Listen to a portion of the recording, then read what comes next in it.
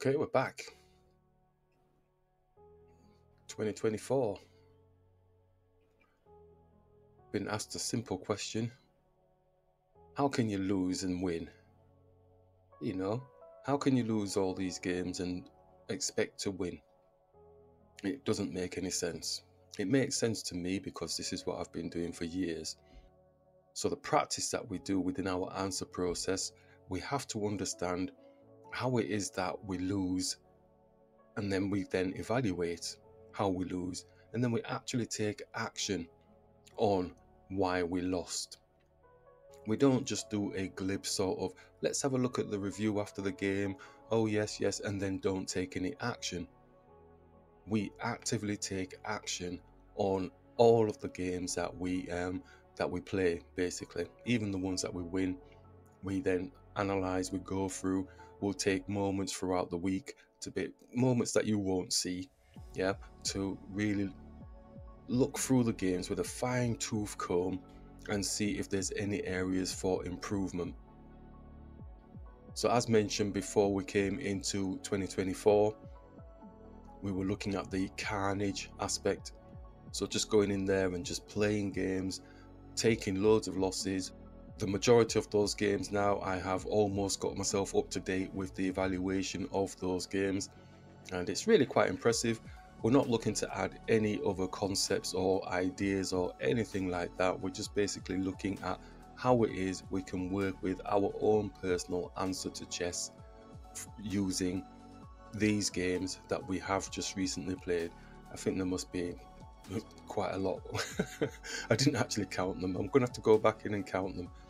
And really, we'll go through a few of them just to say, just to show you what we actually do. There, right. So this was the start of the process. So we'll take a look at this first one here. It's a 10-minute game, so it's just the rapid ones I'm focusing on. And as we've mentioned before, I can't dare and jump back out of this now. 1885 was our peak on the rapid, and we decided to then go in and just do complete carnage. And when it's not, like we say, it's not like sandbagging or smurfing or anything like that.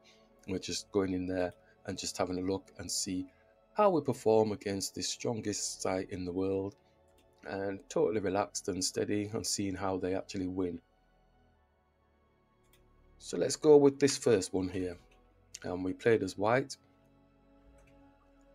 Okay, so this we're 1797, so it might have been previous, but we're starting from here. I remember that Lulu. Okay, so they pushed through the center, attacked the pawn, and then we grabbed. I'm not sure if I want the evaluation thing on at the moment.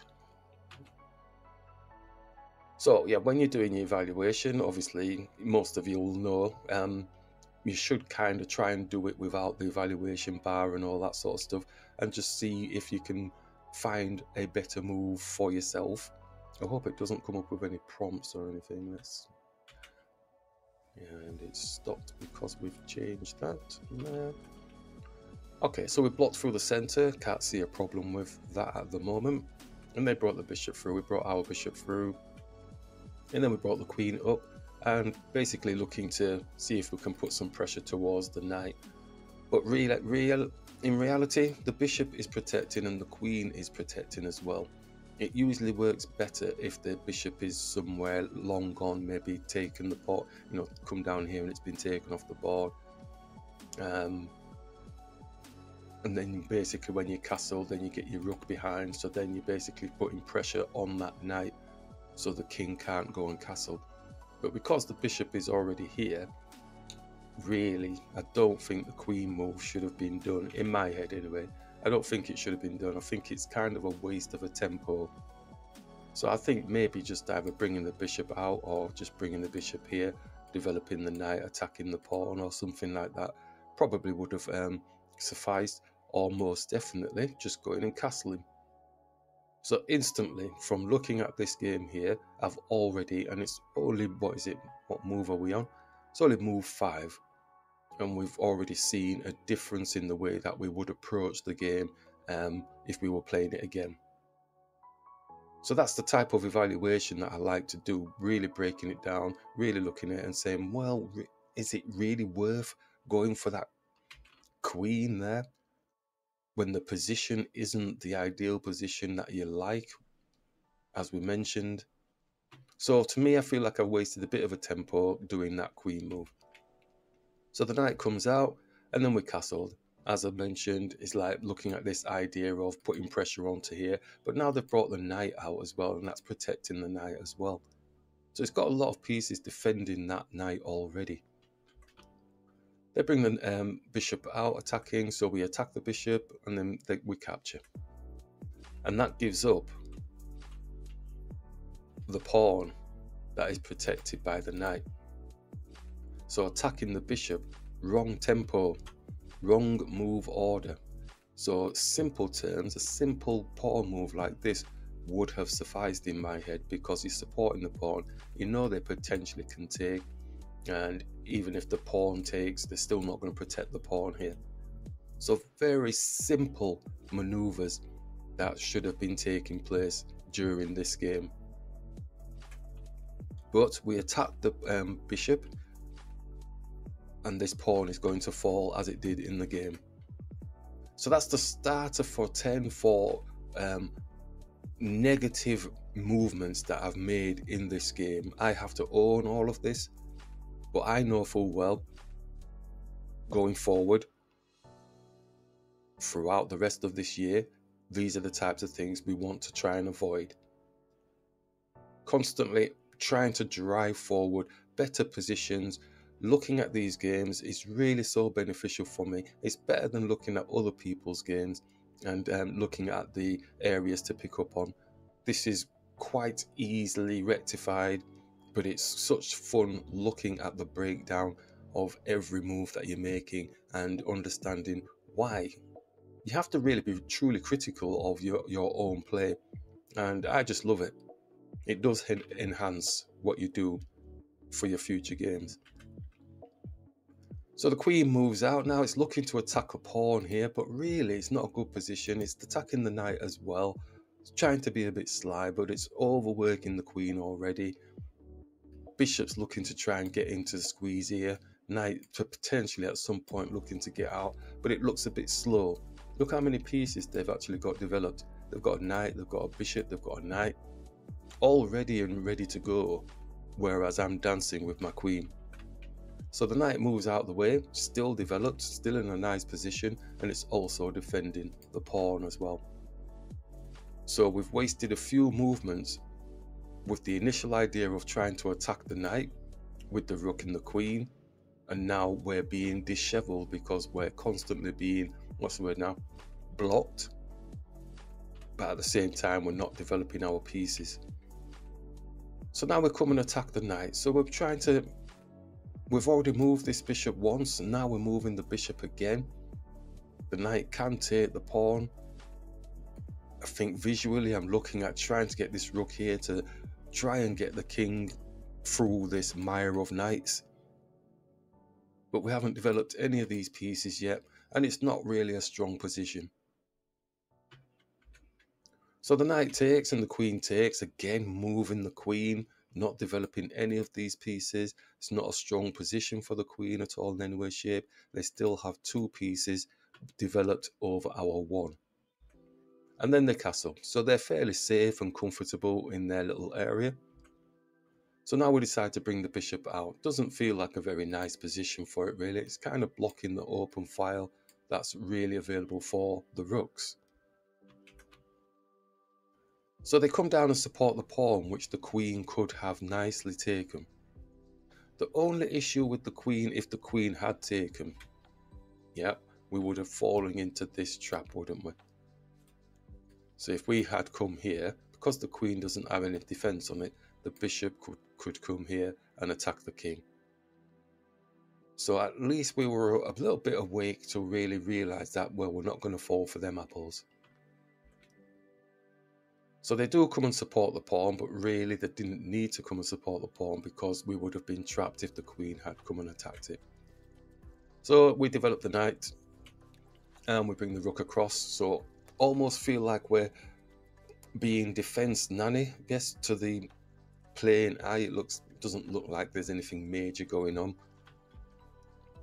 So now they're attacking our queen, so they're winning a bit of tempo in terms of us having to move the queen, and we're not being able to develop our pieces.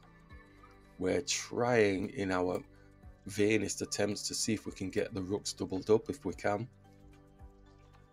Then their bishop comes back, so you think, oh, they're losing a little bit of time here, what's going on?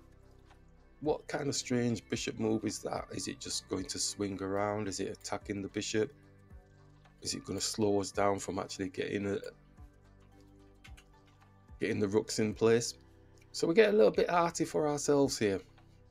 You see the problem. They've got a 2-on-1 on the bishop because the queen can take.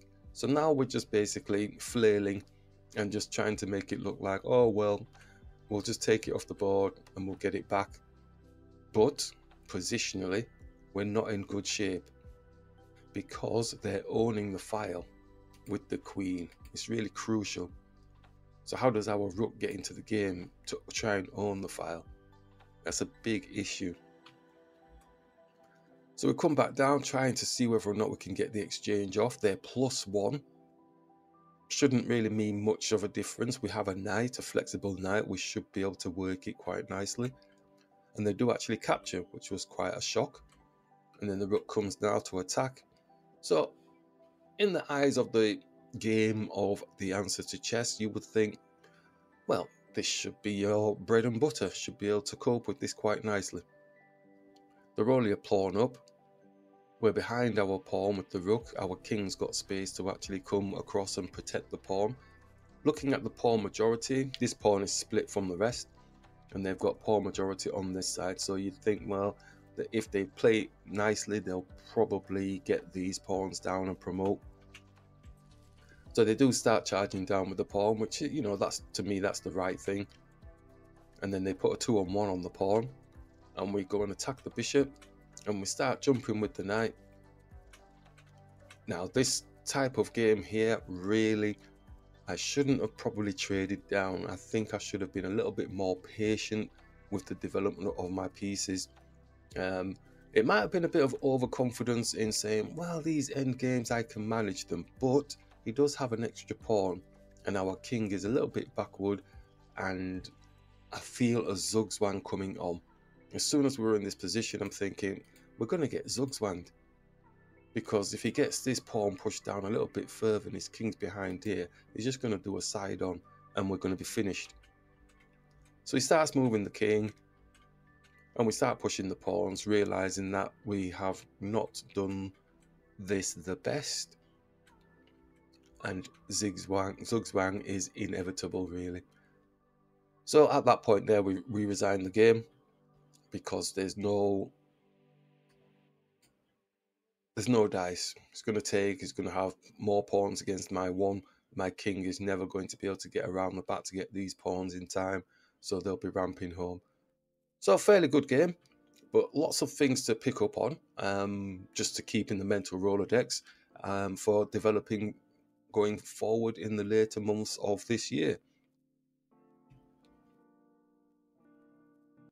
So that was that one. And I'm not going to go through all of them, but I'm just showing you the kind of psychology, the mentality about doing proper reviews of your games and really being super critical about the movements that you made and what you could potentially do better in the future. So we're going to come, we're playing black here. So push through the center, knight comes up and defends, and then the knight comes down. Looks a bit odd, but it's coming down and just blasting through. So this is one of those very aggressive openings that can get you squished. So let's just take a step back. Let's take a step back from all of this.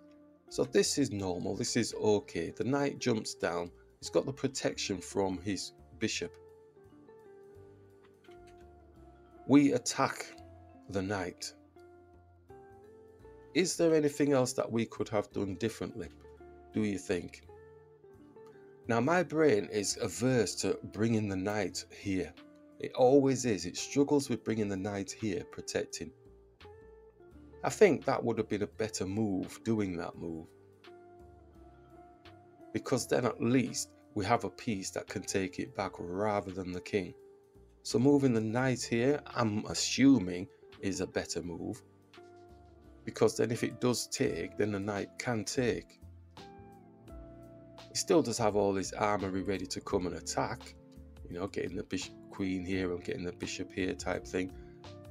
Yeah, can't move that just yet, but we get time to bring our queen here. We can attack the queen, we can bring it here, that type of thing. So in my head, that was the better move. But in the games, my brain struggles with bringing the knight here. And the only reason why it struggles is bringing the knight here is because usually the bishop is the one taking the knight off the board, but the knight is blocking the passageway for that attack.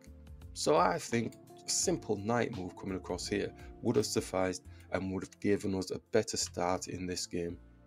So we allowed the opponent to actually stun us with this move. So then they come through, attack with the bishop, and we bring the knight across, attacking the bishop. Feels okay. I mean, it's kind of stopping the queen from coming here for a brief moment. Bishop goes back, and then we're attacking their bishop, queen supporting the knight, bishop at the minute. And this very gentle attack here on the knight dishevels the whole situation, I think. So it puts me on the back foot. And that's all because really there was elements that could have been done quite easily. I could have just taken the pawn off the board. Simple as that, rather than attacking. So sort my bed out first before going and attacking. Simple little things like that. When you break down your games afterwards, it really is a good revelation, because you see how simple the movements that you could have made during the game really are. So those are the types of things that we could have done. Instead, we came through and attacked here and giving the opponent the initiative with the pawns, and again giving the opponent initiative with the pawns here. So we grabbed and we're attacking their bishop, and now we're looking to see if there's some sort of pressure we can put on the king here. There isn't any. There isn't any. Yeah, because we can't take the pawn bishop because the rook has got the x-ray through to the king. So all because we should have just taken the pawn here and brought ourselves through nicer. Yeah, now they've got a fork on here with the pawn. So there's a big situation going on, but they don't go for that. We take the bishop and they've still got the fork going on. So we created a problem for ourselves right from the very start, just because we didn't bring our knight across to defend. Also, we didn't take the pawn. Little small maneuvers that would help enhance our games. These little tiny things are things that can be brought in over the coming months with appropriate calculation, appropriate evaluation, of the calculations, the move orders, the strategies, the plans, really going into in-depth into each of the games.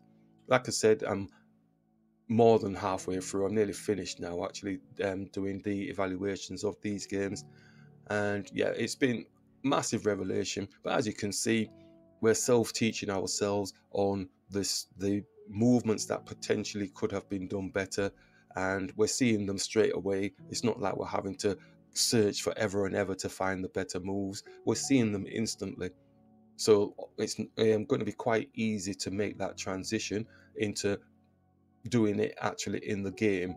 Not going to be 100% proof, obviously, but it's going to be more improved as you're going through. And as we said, we were 1885. We're not doing this rating climb thing or anything like that. In fact, we're probably doing a rating reduction the way we're going. But this practice does help, especially for, fingers crossed, the over-the-board games that we will be looking to play for the rest of the season. So that's the whole focal point. Again, true to my word, the focal point is over-the-board play, trying to improve the calculation, the planning, the strategies to help enhance my over-the-board game, and see how we get on. These games really do help. The losses really do help. I am putting it in. I'm practicing my stuff, and the players are doing what they need to do. But the behind the scenes after the game is over, that is where I'm really doing my learning. And when there's a loss, I like to just pull it apart and just find those simple moves that could have been done. I'm creating a good balance of understanding my chess and my answer to chess, and basically my own development of chess. So we're going to jump in and play a few games. We'll just sign off from this section first, and then we'll come in and have another practice session. Okay, 10-minute game. See how we get on, and let's just bring the knight out. And this knight supporting. Let's develop the bishop. Castle. Let's attack this pawn in the center. Let's grab. It's an interesting one. I'm going to develop the bishop. Get ready to move the knight back here. Need to make sure we give the king some company. And we don't need to move so fast, but if there's obvious moves to make.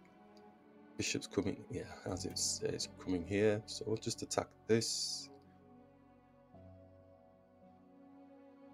And let's move the knight. Yep. Let's take with the queen. Let's not forget to bring the knight back in. Now this pawn is a little bit, I'm just going to say, it's a little bit on its own. So do we waste time bringing the queen here, defending? Or do we push? If we push, he's got two pieces on there. We've only got one, which is the knight. Is there another disturbance of any kind? To get the rook here, bishop can take the pawn because the pawn's not going to take. But are we too slow? Bring the rook here. He brings his bishop back because he's got a 2-on-1. We take the pawn, and then we've got like knight with a 2-on-1 protection. Yeah, ish. Alright, I think we're going to go with that. Let's try it anyway and see. So the bishop moves, we take.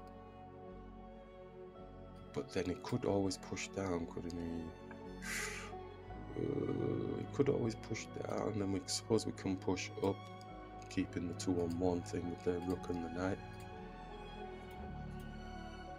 But we'll see what they're doing, because it looks like they're thinking now. And oh, they've got it.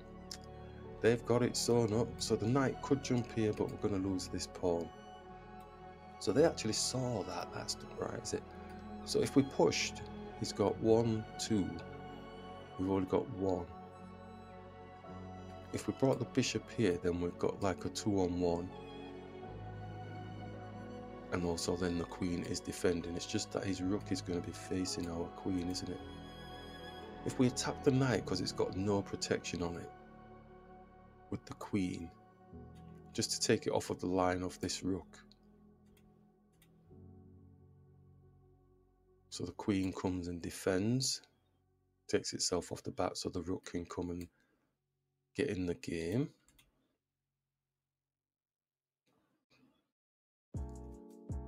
I think this pawn's going to fall, I think, you know. So the knight could come here now, attacking the queen. So because the knight is not going to take the pawn, it'll take, then our pawn can take. Bishop's protected by the pawn. So if we come here with the knight attacking the queen, it's also attacking the bishop, but the knight's going to, I'm hoping to take, and then we can take the queen off the board, but that's not going to happen. Alright, so take with the pawn, smaller pieces on the higher piece.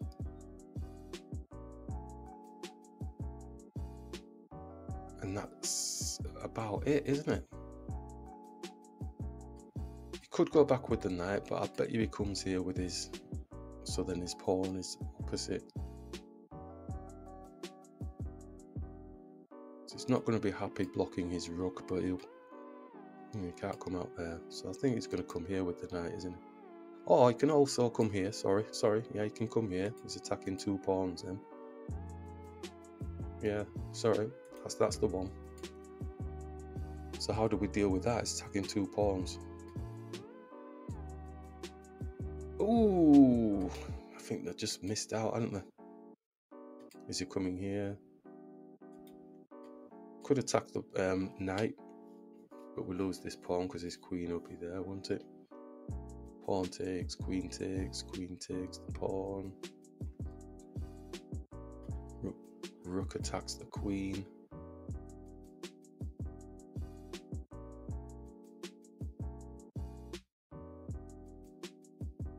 That might be the move, might it? Small piece attacking high. Oh no, he doesn't have to take. He can always go back here, can't he? Yeah, so we can't attack their queen. We'll lose this pawn though if we did do that exchange. So if we attacked, then he comes here. Then we went and attacked the queen takes, pawn takes. There's nothing supporting that pawn, so we would lose a pawn. We would be on this pawn, though, wouldn't we, with the rook? No, maybe not. Shall we hang fire on that? I don't know if it looks juicy enough or not. Simple pawn push, just blocking down. That might be the one. What's the knight wanting to do? Don't want to do anything too fancy. It needs to be simple. I can't really. Bring the rook here, opposite their rook.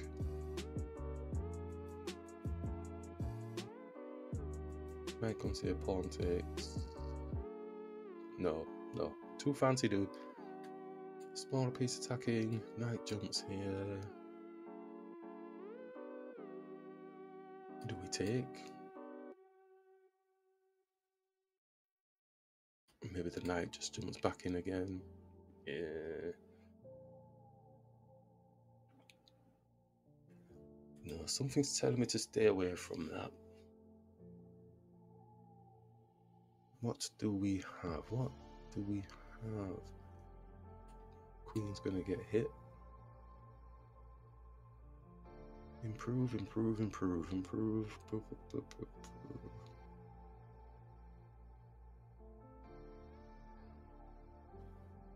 It's not coming clear to me. Now I've got to put myself in the evaluation mode. Okay, let's say the game has finished now and I'm looking at it now and I'm wanting to put the eval bar on, but I can't. I'm saying, no, you've got to do it yourself. What would I see? And I would see it so simply in the evaluation. I'd go, I would just do this. I think it's just that simple pawn push attacking the knight. I don't think there's anything majorly wrong with it. Yeah, okay. I'm going to trust my instincts. I've been focused on that for the last 5 minutes. We know what is going to happen, could happen, or if they take, whichever.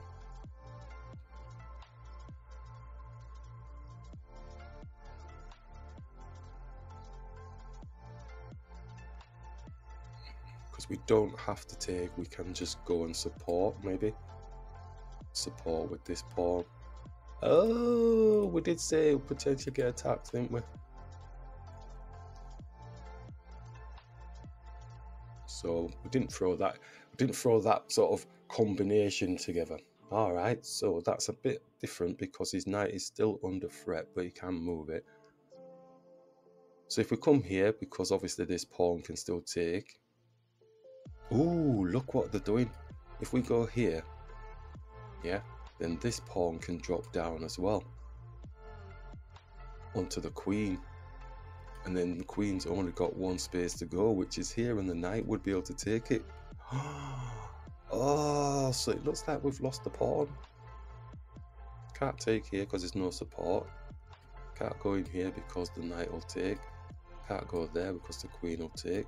So it looks like they've actually won the pawn. Oh, the kiss of death. Oh no, well, okay.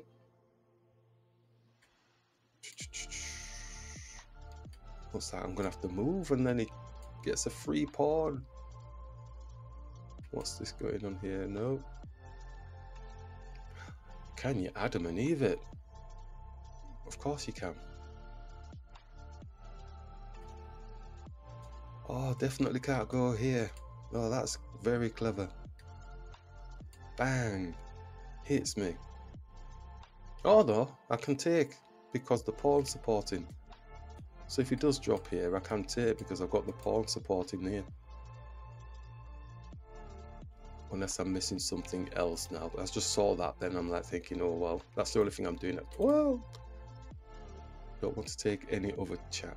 Oh, they're doing stuff I'm not expecting at all. So he's attacking the bishop, which has got protection, which is fine. It's got this whirlwind situation here. That's the magic, isn't it? Wow, look at that nice knight fork. Wow, ha ha ha ha. Pawn can take. Then his bishop's going to move. Then we're going to have to support. And if we went here,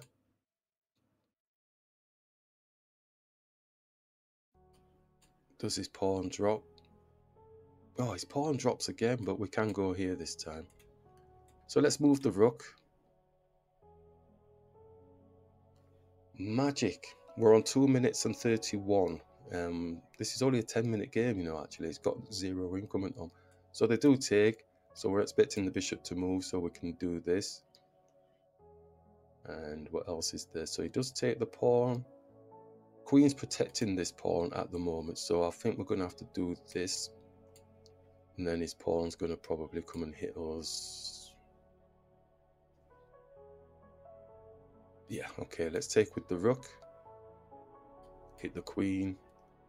Well, he's going for the queen. Didn't think he would, but they have. Let's go here. Now he's coming for this with the rook. So I'm going to come here with the rook. No, it's got a 2-on-1. Could go here. I think they're moving fast now because my time is running out. Let's get the knight in the game now. A troublesome knight. Let's get some forky business going. Even a blocker. It's protecting the pawn at the minute. Don't like the position of my rook. I think it's going to get challenged. But we shall see. 1 minute 50 something. Oh, what the days. Let's go for the blocker.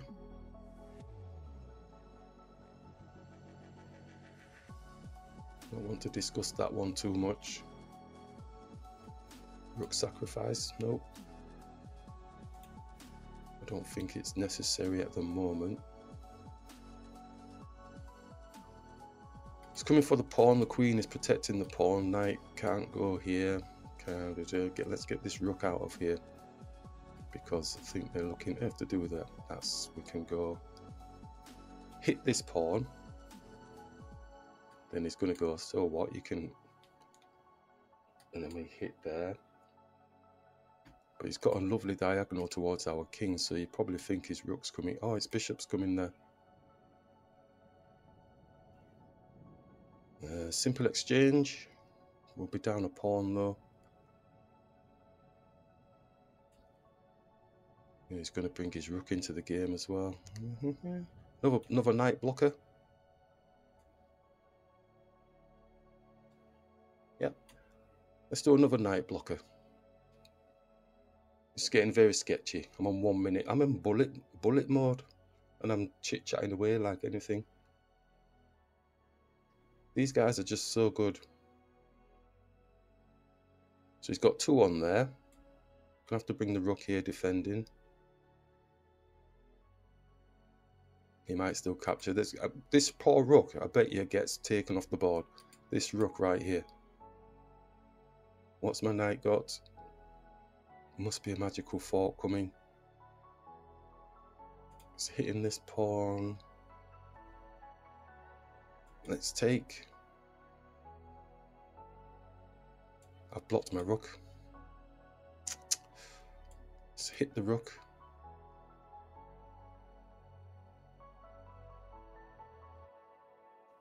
This is too much. It's too much.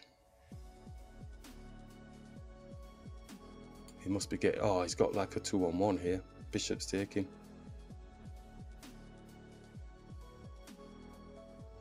I could take that off the board though, couldn't I? I can just take that off the board.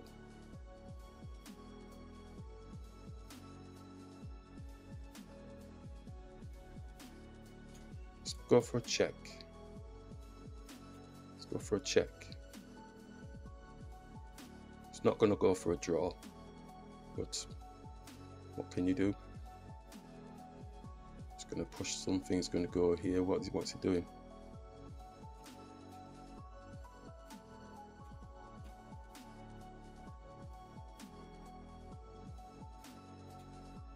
Oh, we got a draw. Nice one. Yeah, ugly game, but we talked it through. And let's have a look, see if there was any potential. I don't think there was. My time was running out as well. I'm only on 50 seconds. I don't have time to dance around. And analysis without the tools. Please don't come on. Don't show me anything. No. Evaluation off. Off. Get off. There we go. Let's have a look at the ending of that. So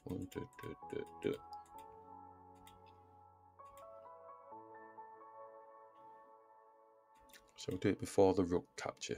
Yeah, just maybe even before that. No, the rook capture was always going to happen. So, sorry, the bishop capture was always going to happen. It's got to check on the king. We can't do anything because he's got a 2-on-1 on the knight as well.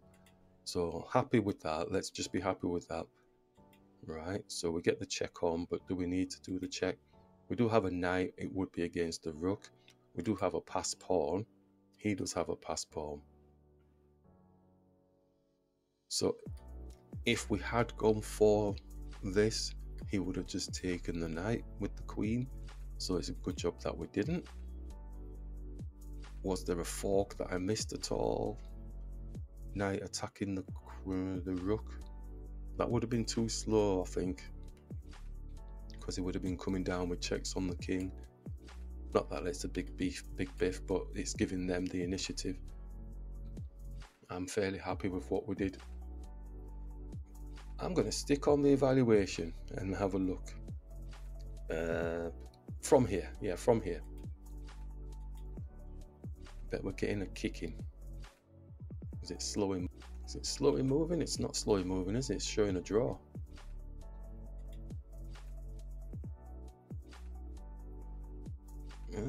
What is it suggesting? Queen C1 check. Oh yeah, that's what we did. Oh, so it's fine. It's fine.